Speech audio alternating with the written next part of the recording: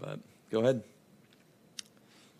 What do you take away from that second preseason game? Just more learning ops, right? Again, a lot of new guys out there. You know, a lot of rookies. A lot of second-year guys just playing in their second preseason game of this year. So good for Stetson to go out there as, you know, as the starter. In terms of just, you know, how different that is, you know, coming in as a starter compared to being, you know, the number 2. So some good, some bad, and some in between, and a lot of things to coach off of. One thing that he's seeming to show a knack for already is the ability to bounce back and learn from mistakes pretty quickly. In what ways did you see him do that? Yeah, no, I mean, you could totally see it. I mean, just the resiliency of him, right? Obviously, we came out of that, you know, at halftime or whatever, and went 3 and out or 4 and out, whatever it was, and he was going to get 2 series. It was either going to be 1 series if it was good, or 2 series if the first series didn't go so well. And you know, for him to finish with that, you know, offensive group with, you know, in the end zone and in a pretty productive drive right there was good to see. And like you said, I mean, he has the ability to bounce back. You don't see any type of anything in his eyes except he just wants to be back out there, you know, and that's from practice or the game. So.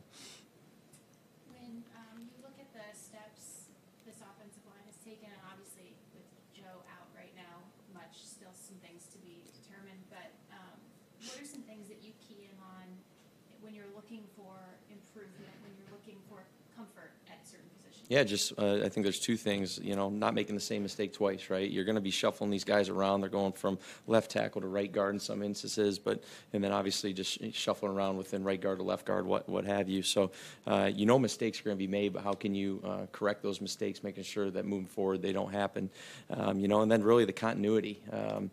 Don't have great continuity right now because of, you know, whether it be injuries or moving guys around, and that's understood. We understand that, but when there is a time where we have the same 5 guys out there for a string of plays, you know, how well are they working off of each other? How well are their combinations? How well are they passing off games? So every day is an evaluation, not just to see who our best 5 are going to be, but to see who, you know, how those guys are working together. Looking at one side specifically of that offensive line, what do you like about what you've gotten from Alaric and Steve? Well, and kind of what I was just saying right there, you know, just because of what's been going on with Boom, you know, being able to, for those guys to get used to each other, playing off of each other. I thought they got better as the game went on as well, which, again, you'd like to see. They got settled in. Again, it's Steve's second game ever, you know, albeit the preseason, and Alaric hasn't played a ton of football in his career. He's still a young man as well. So those guys, I thought they got better. I thought they did particularly a good job as the game went on in pass protection, clearing out the pocket. Steve had one working off of, you know, a DN, kind of working a little spin move, I guess you could say, on Alaric, and Steve, you know, putting that guy on the ground. So, and enjoying his work too, if you guys saw that. So, you know, it's good for those guys to get the reps together, and I thought it showed as the game went on. Sean, this year, I know you've been elsewhere for the past couple years, but this year more than past years, he's been moving between fields during practice, and he mentioned part of that is because he knows that when he's moving between defensive and offensive fields, you and Zach and Jake, you guys will take over. What is that like, structuring that, first of all, in practice to make sure he's able to go teach everywhere?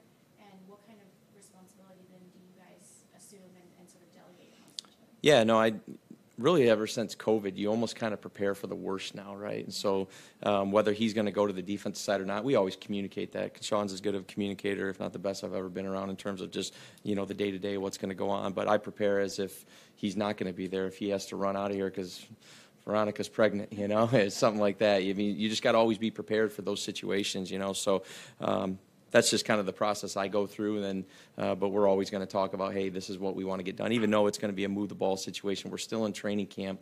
We still want to check some boxes in terms of what we're trying to get done schematically, what we're trying to see from, you know, each individual player, and you know, make sure we're checking those boxes even when we're in those joint practices.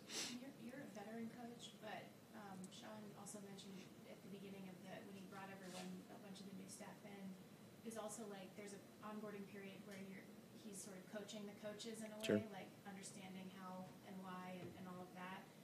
What was that like for you? And did you learn anything about yourself and how you were evolving as a teacher moving forward? Well, you know, going back to the first question, I mean, it's the onboarding, and I've been in this system per se, since I got in the NFL, but every system is branched off into its own, and so to be able to get especially when we'd study them, I mean, we'd study as much of the Rams as, I guess, Sean studied Kyle and what we were doing in San Francisco, and you kind of knew. I mean, you could kind of figure it out, but you didn't know the full details unless you're in the room. So that was just a really good process to, hey, this is how we were doing it in New York or San Francisco. But then to get the foundation of it was huge. And it's like anything else. To your second question, you're always just trying to grow, right? And there was no egos at all in terms of putting this thing together, and we're not even done yet. We still got a few more weeks before we're really preparing for Seattle. So we're still piecing this thing together in what we believe is the right way. And Sean's as good as anyone in terms of taking input and making it work for our system, not just because it sounds good or it's a good play.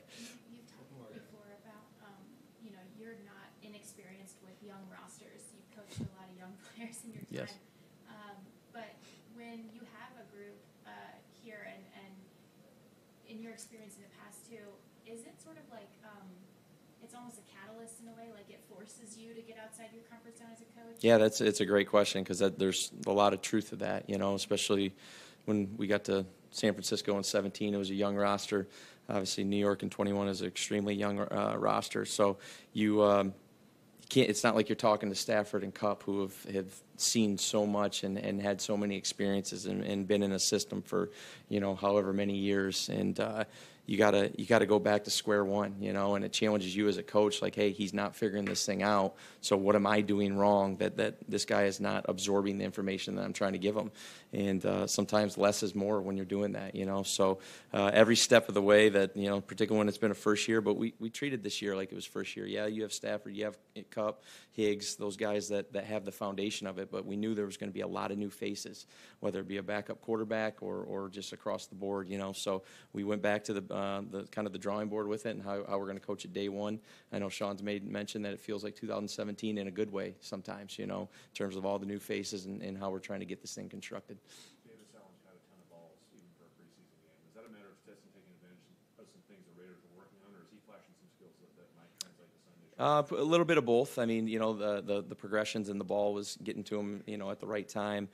But he definitely has the traits in terms of, I mean, he has, however you want it, soft hands. I mean, when you watch him catch the ball, it's effortless. And there's just certain guys that when that ball hits their gloves, it just sounds right. And he has very confident hands, soft hands. He's obviously a big guy, but he's also got some range when that ball's not necessarily on his body. The flexibility. He made that play on the seam where that safety really made a great play. I mean, that was a bang by Stetson was awesome on it. Davis was awesome on it, and I thought their safety played it as well as anyone. It's just bigger body and great throw, So it was cool to get him out there both in the run game and the pass game. Obviously, he's missed considerable amount of time, but he's got something to him. He's got an edge to him too, which is nice. You guys good? Thanks, Mike. Thanks, y'all.